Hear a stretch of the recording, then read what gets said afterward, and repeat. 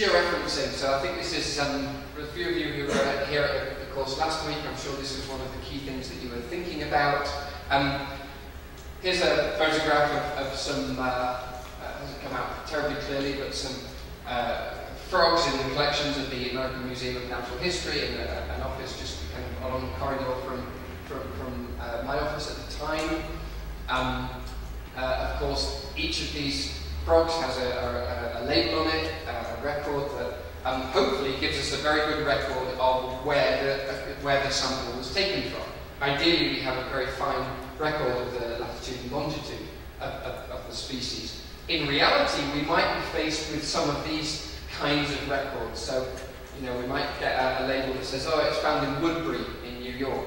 Okay, this is an example that I was using when talking near the museum in New York. Or it might say near Woodbury. It might say 5 miles or 1 mile east of Woodbury. It might say 10 minutes along the path leading out of Woodbury. These are all the kinds of things, particularly when you go back to older labels, that you will, you know, really find on labels in museum and herbarium collections. So there's a whole industry, if you like, or a whole research agenda and some just tremendous work that's been done in trying to turn these kinds of labels into actual coordinates. The important point for now is that what we need for the distribution models or for the ecological niche models are occurrence records that we can plot in the GIS that are georeferenced as closely as possible, as accurately as possible, and there are tools out there, and I know those who were here last week went into an awful lot of detail on this. It's not my particular expertise. I just want to flag now that there are tools out there to help you with georeferencing. And talk to one of us in particular, chat with Town if you have this kind of issue of data sets that you're trying to get georeferenced. Again, think where we started this morning. Your models are only as good as the data that you can put into them. So the more accurate your occurrence records are, the better data that you have, the more confidence you have in those data, the better your models will be. Here's just a quick flagging the kind of sources of distributional data of occurrence records that you might work with. Of course, you might be doing a PhD, or you might be doing some surveys of invasive species, or whatever your interests may be. So you, your group, your team might be actually out doing personal surveys of a particular region. You might be extracting data from large data sets. So a lot of my thesis work a few years ago was working with atlases of plants and birds in Europe, where we often actually digitized. I was going to say in those days, but that makes me sound kind of older than I am, and like years ago that we did this work. But we were actually, you know, digitizing a lot of the paper maps that you can do in a GIS.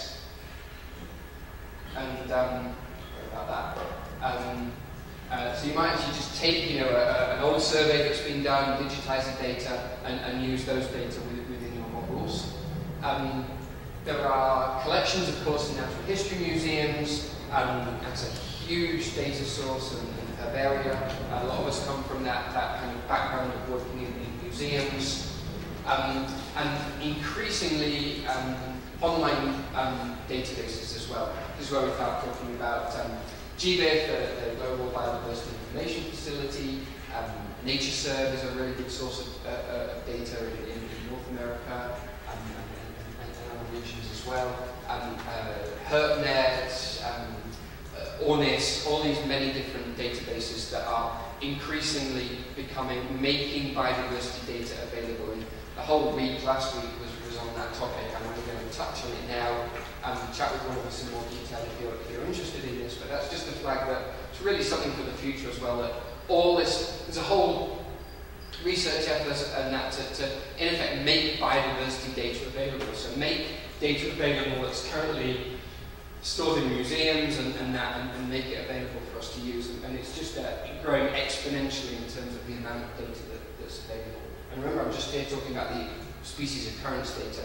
Enrique is going to talk about the environmental data, which is also just becoming massively more available at higher resolutions. I'm not going to labour this point, and you know we can talk about it more, and I'm I'm sure it's a revision for a lot of you, but a really key point is you've got to be thinking about the coordinate system that you are working with. So, bottom line, we all know we tend to reference points on the globe by their latitude and longitude, where it's measured as decimal degrees or degrees, minutes, seconds, from measured as angles from the centre of the Earth's surface, from the centre of the Earth to points on the Earth's surface. But of course, in geographic coordinate systems, that actual sphere that we use, we have to use some sort of sphere, a kind of mathematical construct of the shape of the Earth, but the Earth is not actually an exact sphere or spheroid. For example, the South Pole is actually a little bit closer to the equator than the North Pole. We don't have an exact system to work with here. We use the term datum to define the actual origin and the orientation of those latitude and longitude values.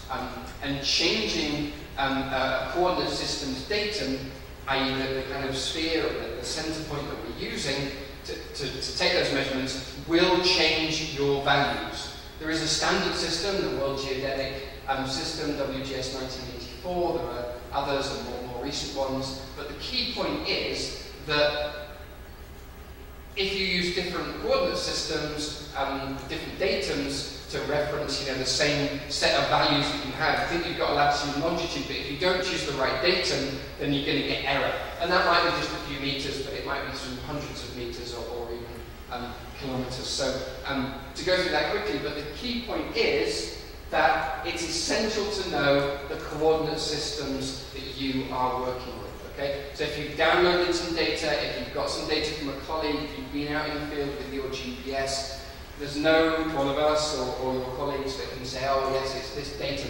You need to know from the kind of metadata, or when you obtain that data, you need to know all the kind of metadata, all the information about what the coordinate system was that was used.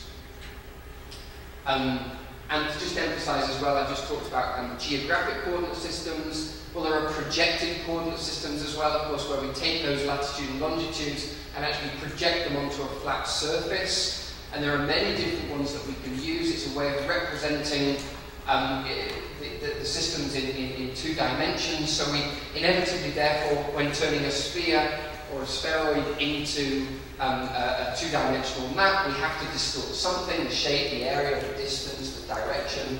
And there are all these different systems that are out there. Some, like the Mercator, maintains directions, other maintain areas. Again, you need to know what you're working with whenever you're working with any of these kinds of data. It's absolutely fundamental that you have the metadata, that you know what system your data is in.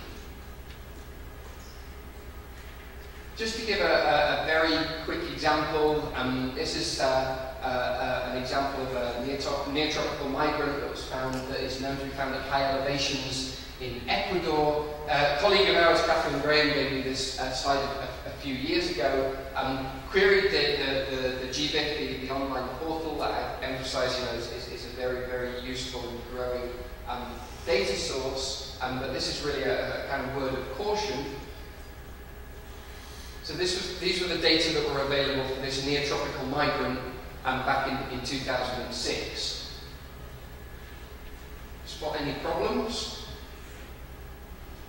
Apparently this neotropical migrant is restricted to North America. Well, we queried that again in 2009. The interface is a little bit different, but you'll at least see that the records are starting to appear down in Central and South America. So that's just to emphasize that a few years ago there weren't so many data in there, but the amount of data that are coming into these databases from all around the world is incredible, and it's growing exponentially, and these are really important resources and things hopefully kind of through our careers over the next few years we can contribute to, and we'll see that acceleration of the amount of biodiversity data that are available.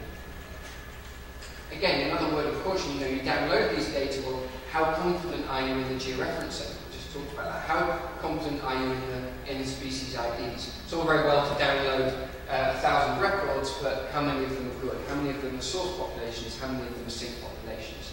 Just trying to get you thinking about the quality of the data and the data that you're working with.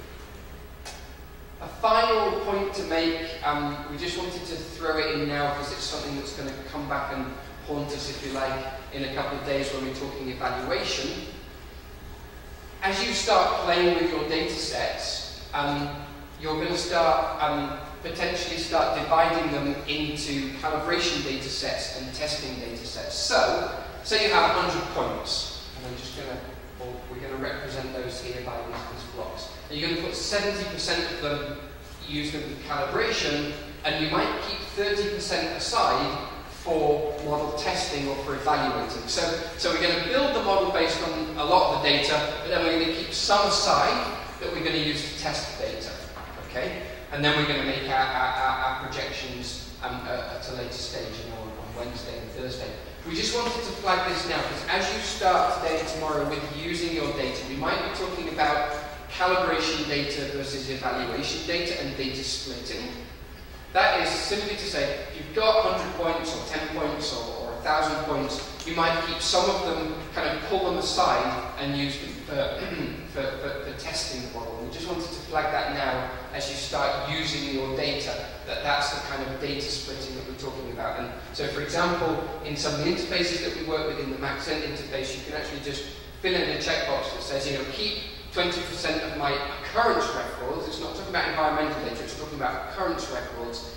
Pull them out, keep them separate, and then we'll use those later on to test whether the 80% of the data can predict the 20%. And we'll do that in more advanced ways. We'll talk about different k-fold partitions where we do that multiple times, pulling out different sections, but we just wanted to flag that now.